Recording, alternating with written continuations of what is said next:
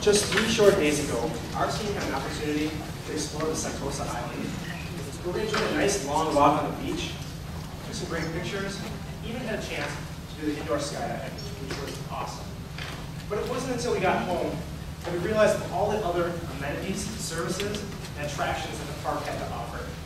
Like the Sentosa Cineblast, which would have been a great addition to our day to cap off a very hot afternoon. My name is Zach Westein, alongside my colleagues Ben Hole and Wendy Liu, and together we're here today to help you, as the board of directors and other leaders of Sentosa, understand how to improve the guest experience to drive profitable growth and achieve these strategic business objectives that you outlined. So, as our business leaders have mentioned, our key objectives in the 6-month period is to drive our membership loyalty program to the next level.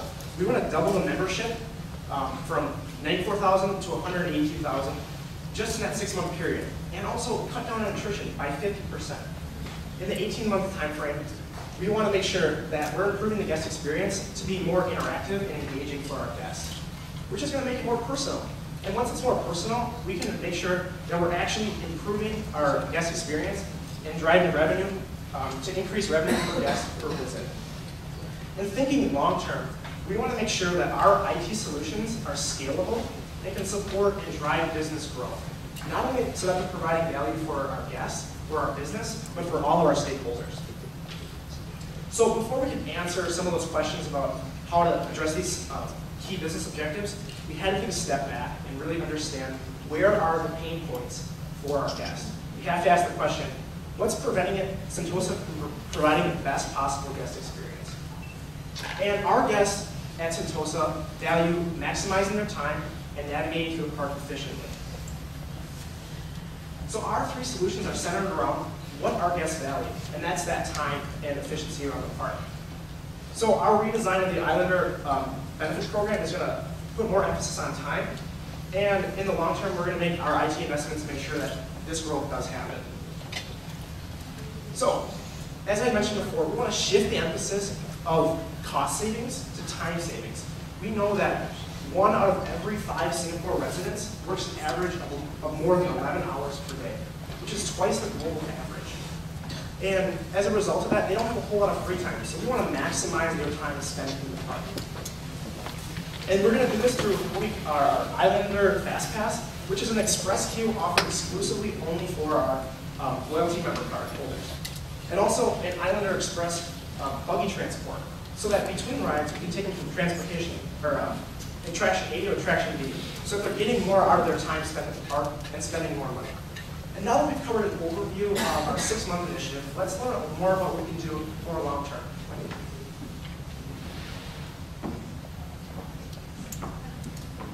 So we know Singapore has the highest smartphone penetration in the world. Research showed that about 90% of Singaporeans use smartphones. This gives us a big opportunity to utilize the mobile app to engage our guests. So within the next 18 months, we want to build upon the existing My Sentosa mobile app and add payment function. With that, we can collect data such as customers' age and gender, as well as context data such as the date of visit and the attractions they went.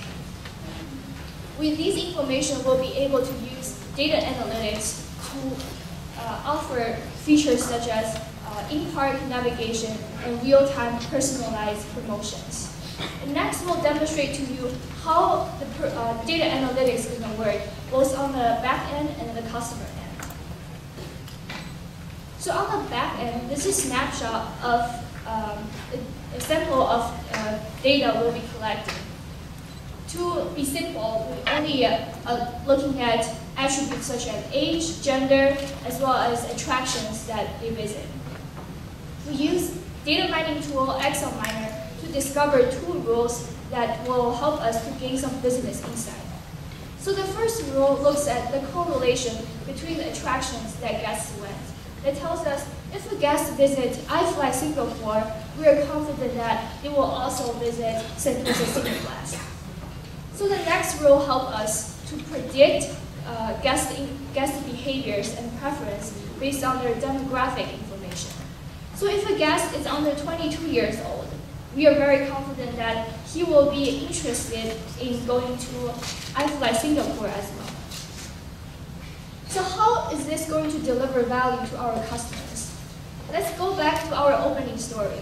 So we just had a blast at the indoor skydiving, and then we got a push-up notification on our phone that leads us to the Sentosa Cineblast.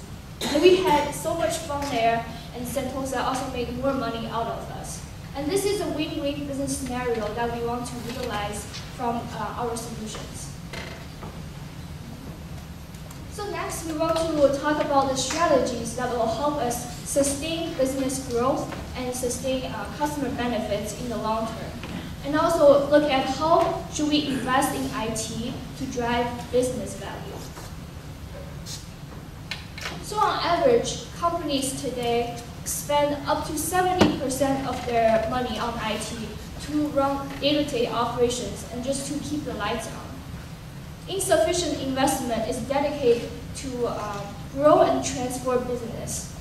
At Sentosa, we have two main systems, the CRM system and the ticketing system. While they both function well on their own, the lack of integrations prevent us from gaining a further understanding of our guests on a personal level. So we want to break the system silos by using the extend and embrace IT approach to integrate those data. We will still feed the customer reference data from the current CRM application to their database. However, we will feed the context data that collected from the mobile app and feed them into the ticketing system, which will allow us to reference these context information to the CRM database. With these data that we collect, we'll be able to use analytics that help us to provide a personalized experience for our guests through the mobile app. We believe this will give us the IT capability that's better aligned with our business strategy, and in the long term will provide a solid foundation for us to use mobility and analytics. So next we'll talk about how do we transition to the future state.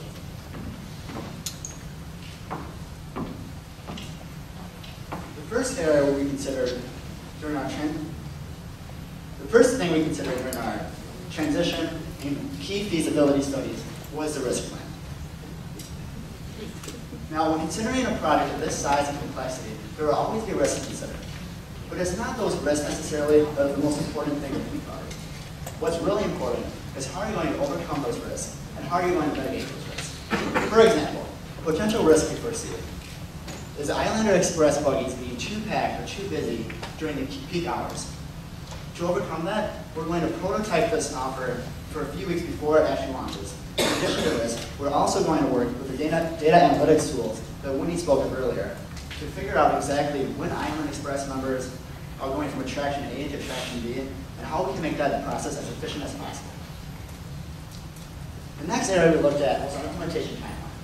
Now, while there's a lot going on in the near-term future, we'd like to make it clear that there are two separate projects going on simultaneously, so it's much more manageable than you might think. Looking at the short-term project on top, we're going to redefine and recreate the Islander program starting July 1st. That's when we plan on launching that new program. That'll give us 6 full months to get to our new numbers of doubling the membership and having the attrition. At the same time, we're going to be working towards developing a new mobile application functionality and launching Wi-Fi throughout the park. It's also very important to notice that we're doing a multiple stage application launch. So the first stage will launch January 1st, version 1.0. While we hope this includes the majority of the functionality, such as GPS-enabled navigation and real-time line queues, we realize that it's a lot to get done in 7.5 months, so some of it will be put off to later on. So we're going to give ourselves a few months to test it, to iterate it, and really build upon those initial features. Hopefully launch a fully functional version 2.0 app by the end of 2014. It's also very important to note that on the bottom you'll see change management happening throughout this whole process. When considering a project this size, we have to look at change management on both the IT side and the business side of the operations. Also, it's very important to note that it's not just our internal stakeholders that need to be prepared for change, but also our external stakeholders, like our vendors and partners. So to prepare for this transition, we've adopted John Cotter's 8-step approach to change management, which starts with establishing a sense of urgency among all stakeholders, internal and outside. Once we have these stakeholders very excited about what's going to be happening, we have to create a shared vision among all these stakeholders. So everyone should be on the same page, excited about what's to come 6 months from now, 1 year from now, or 3 years from now. With this shared message, it will make the transition much more seamless and the training more possible. Now finally, we want to make sure this project is financially feasible as well. As you can see, there's quite a lot going on up here, so we're not going to bore you with all the details. But if you have specific questions, feel free to ask them during the Q&A. But right now, we'll give you a high-level approach of how we approach the financial model. So starting with the top line, how are we going to create incremental benefit? It's going to come from 3 main areas. Increase Islander membership, increasing the retention rate of those members, and finally increasing the revenue per guest per visit. Moving down to the incremental cost, you have to look at all sorts of initial costs as well as continual costs to develop the program. But for a quick example, to implement the buggy system we discussed earlier, the Islander Express, we're looking to buy roughly 20 new 6-seat buggies and employ an additional 25 operators to run those. Now finally, what really matters, of course, is the bottom line. As you'll see here, over the 2-year analysis, we'll have roughly a 6 million MPV and a very high IRR. Finally, we want to ensure that even if some of our variables were a little bit off, that the project would still be financially feasible.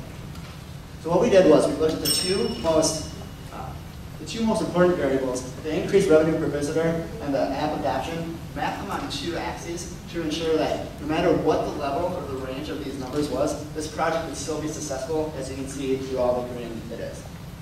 At this point, I'd love to answer any questions you have.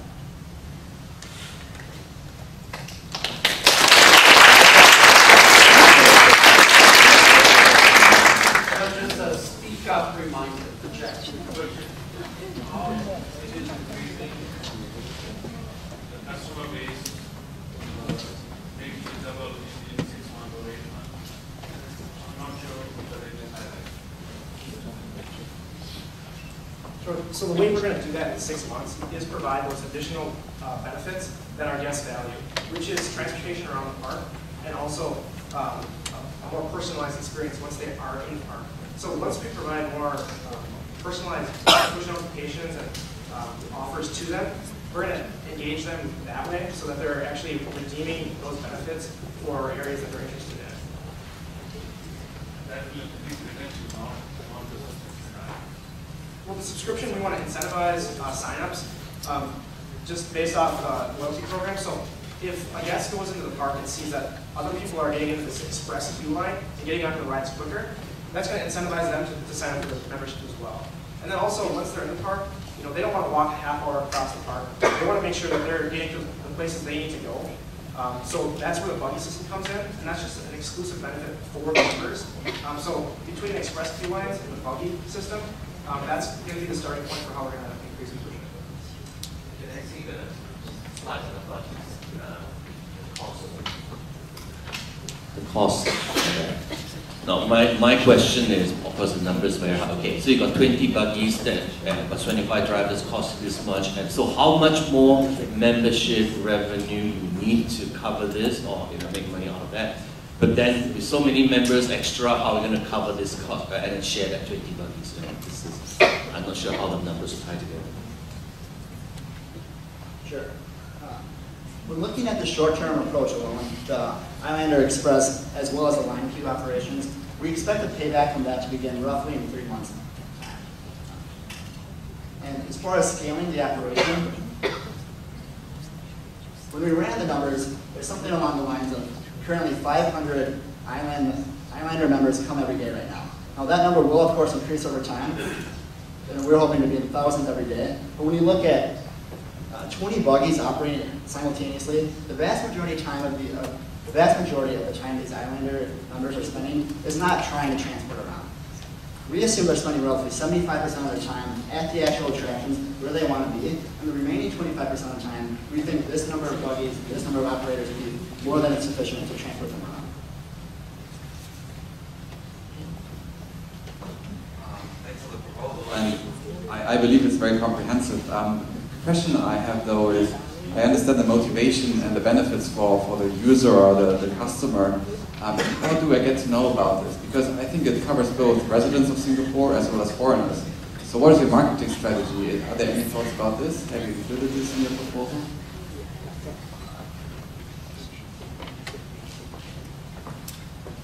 So our short-term, the 6-month goal is to specifically targeting at the local people because we know they're busy. They don't want to spend a whole day at Sentosa to just ride one attraction, to just go to one attraction, so that the benefits are those loyalty benefits are focused on time saving.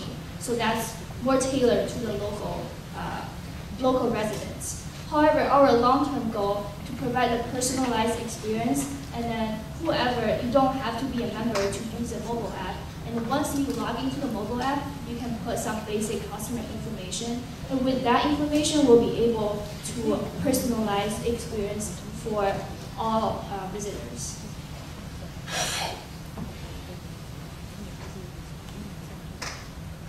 I saw in your mock-up that you had kind of used the iFly as an example attraction that would be part of the, I guess, your offer program. So how are you going to incentivize, I guess, our partner vendors to actually want to participate in this program when they can just do it themselves as well? Sure, that's a great question. And we're going to address that issue in the change management of it. As Ben had mentioned earlier, a big piece of it is not just engaging our internal staff on management, but also making our vendors aware that this change is going to help benefit them as well. Because if we're providing more traffic to that attraction, they're going to have more revenues themselves. So it's a win-win situation for both of us, knowing that when we send out notifications, if they're not part of that, our guests are going to only see the vendors that are part of that. Because a lot of guests walk into the park and aren't aware of all the attractions. But if we can figure out, based on demographics and other purchases in the park, we'll know exactly where they might go next based on our proven analytics software that we have. So to answer your question, briefly, it really is about just increasing more traffic. So I guess that's the main starting point where how we're going to incentivize our vendors. Now, in your solution, we are collecting the customer data a bit only through mobile. Where are you collecting the data about rest of the customers to improve the quality of CRM? So my understanding of your question is where are we collecting data for the non-islander customers? Islander, you have the data already. Yeah. That's only 92,000 people. What about the rest of the customers to improve the experience and improve the personalized attention? So the rest of the guests, when they come visit the park, when they use the mobile app, we will pop up a login kind of window that asks them to fill out their basic information such as birthdays, gender, and also they can link to their social media app that will allow us to get more information. But of course, it's an opt-in option. They can choose not to give us information. So we will only use analytics on the existing, on the information that we can collect to provide them with a personalized experience. However, if you don't want to disclose your information, the personalized promotions will be based on like the correlation of the attractions that we showed as an example, and that's based on all customers' attractions. It's not customer specific. At the very bottom of your financial analysis, it says payback period 2 months, 2.02 months. That seems fast. So this also goes along with why the IRR was so high. When you're looking at this, because there's very little initial cost. As you can see, it's roughly $300,000. And that's really just to funnel the first 6-month program. Those cash flows then, that we're getting those incremental benefits after 2 months with the increased membership, are then used to funnel the growth and the expenses of the development of the mobile application. So really, the upfront costs are very low, and the money comes right back around in 2 months, and that's why it comes back. Thank you, Team Paradigm, for that presentation. Before we begin, could you identify yourselves individually to the judges? Your individual names. Zach Wetstar. Benjamin Hole. Wendy Lu. All right, your time begins now. Our first line of order is making sure that we can generate a list of guests that had potential to come to human interaction with this guest that has the virus. So we know that the guests that may have this virus came into the island on the Sentosa Express. And through video surveillance, we can identify what train he came on and what exact time he came. So to get a better idea of who was on that train with him, we can, we know a lot of the locals use their Next card and also the EasyLink card to make transactions. So we can backtrack the transactions when the card was scanned and when these tickets were purchased with the Next card. And then by going back into the point of sale system for when these transactions were made, we can pick on a time frame for when these guests got onto the train. And once this guest got into the park, we can use that similar idea of video surveillance tracking to track his behavior throughout the park. And once he was in the park, we can use that similar way of backtracking transactions through credit cards, the Next card, and other purchases, whether it be through mobile devices as well. So we're going to work closely with our vendors and tap into the point of sale systems to make sure we can identify each customer that was in the vicinity that may have had interaction with them. And we want to focus specifically on the high traffic areas that he may have went on this ride here at this time. So at this point in time, that's our biggest line of concern. And that's for tracking customers that were in that park that day. But to learn more about what we're going to do to prevent this from the future, I'll turn it over to that. So going forward, number one priority is going to be to make sure we have an accurate guest list every day in the future. So we're not sure if this is going to last a few days, a few weeks, or a few months even. So how are we going to do this? It's going to start by, at each entrance point to the Sentosa property, there will be the health checkpoint where our employees will do the temperature scan. If they are clear to go through, at that point they will be given a quick form to fill out of just their name and brief contact information. In addition to that, we're going to give every admitted customer a $0 balance Sentosa pay card. With that RFID technology that's already embedded in these cards, we'll be able to track each of these customers as they go throughout the park and at all times be able to go back to this information and know if they were ever around any hazardous situations. Now we realize that that the goal is not to make the guests uncomfortable with this, so we're going to be 100% forward and upfront with them why we're requesting this information. We're going to tell them it's all precautionary details and that we're never going to use this contact information they're giving us or anything along those natures. It's only going to be used for government and safety purposes.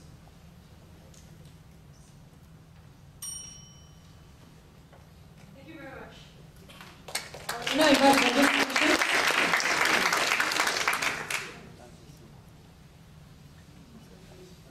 You gave the impression that if you give people an RFID card, you can track them. Can you explain that? RFID are passive devices, not cell phones that are broadcasting a signal. How do you track people with an RFID device? So currently the PayPass system, when the customers use those, they scan them at each vendor. And that's exactly how we're going to do it as well. We're going to get the vendors on board and inform them that this is a national health emergency, that this is a requirement. So then, whenever the customer approaches the front of the line, they will be forced to scan them. Now, with that information, we'll just link that RFID number to the form they originally filled out, and we should be able to trace it all back through our databases. So my question is, I think emphasis a lot on tracking as to where and what. My question is, how do you manage mass communication with such kind of crisis? That means people who are in Sentosa and people probably plan to come to Sentosa. How do you manage that? So to ensure the change is as smooth as it can be, we have to start from a senior level that we know that there's a need for communication both to the staff member in the park and also to our guests. But to our guests, specifically to your question, when guests come to the park, we can spread out the brochures that basically just telling them how the virus would spread. So we basically educate the guests about the health concerns and risks that could happen. So this is just helping them know that the risk is existing and also letting them know what we've been doing to mitigate the risk. So guests know about all the changes in the park. And also we could use social media page on our Facebook to help the guests that are not coming into the park to know about the upcoming changes as well. Your proposition earlier was around premium transportation and to get some buggies to carry some people around. This might be interpreted as bringing people together in even tighter environments. Do you think in light of this new development you need to reconsider your previous proposition? With a attraction as large and important as Sentosa, there's going to be thousands of people all around each other all day. That's why we're putting so much emphasis on the entrance to the park. We're hoping that by checking at every single checkpoint, whether you're taking the Sentosa Express, you're walking in, or you're driving in, that if you go through our checkpoints, you are safe to go for the day, and at that point, we hope that's enough. So focusing on this thing, you're putting people in these buggies. Hit the buggies at RFID so that you know who is in the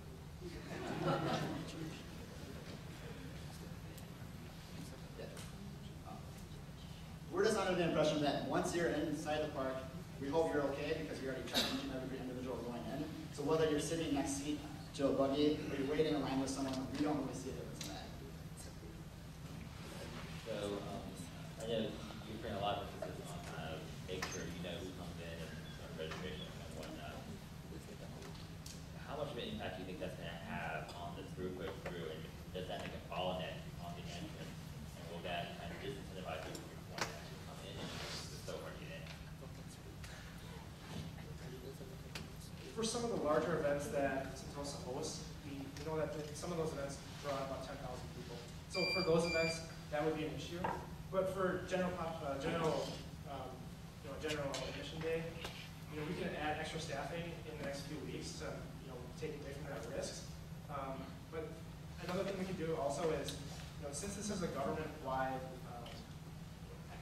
potential epidemic, we can have them fill out this information out prior to coming to the park, and the government can help us with that too, because they know how important Sentosa is for tourism and also for generating revenue for the country. So the government is going to have a lot of intervention as well with this. So just educating the guests, maybe they can fill this out before they come to the park, so it doesn't affect waiting